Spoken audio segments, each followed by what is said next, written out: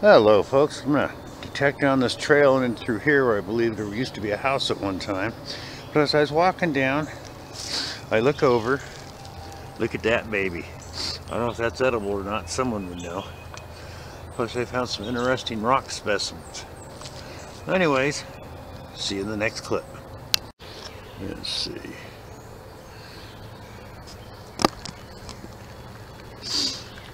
Right over there is private property. I can't go in there. It's Hemlock Semiconductor, which is still a company. They're the biggest producer of a certain type of semiconductor in the world. They built this plant in 2002, multi-million-dollar plant, never manned it, never built anything, and shut it down in 2004 after they were acquired by someone else. Corporate waste. See you on the next one. Well, hello. I've been out here about a half an hour. I pretty much detected over this area and have not got a signal. Then all of a sudden I heard a noise and I had 3 whitetails scoot past me.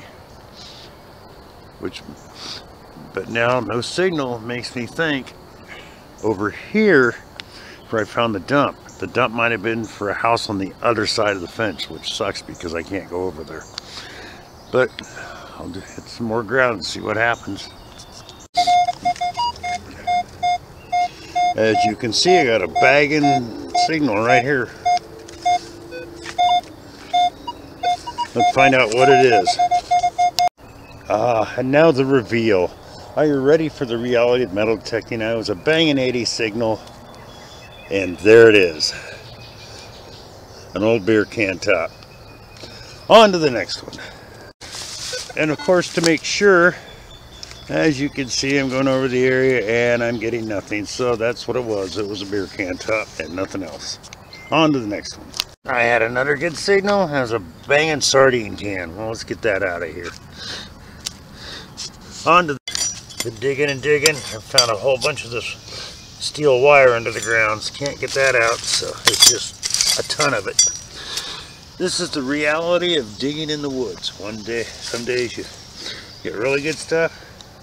Most of the time you get a bunch of garbage. But at least I'm cleaning the place up as much as I can. Well, I may have found one halfway decent find today. It's a big chunk of iron. It's broken. It's a channel. I have no idea what this was. It had some tin on it or something. But there's an artifact. I'll have to clean that up when I get home and see if I can find anything on it. On to the next one. I might have been searching the wrong area for where the house was. This has some holes in one end. And it looks like it was a brush or something at one time, an old one.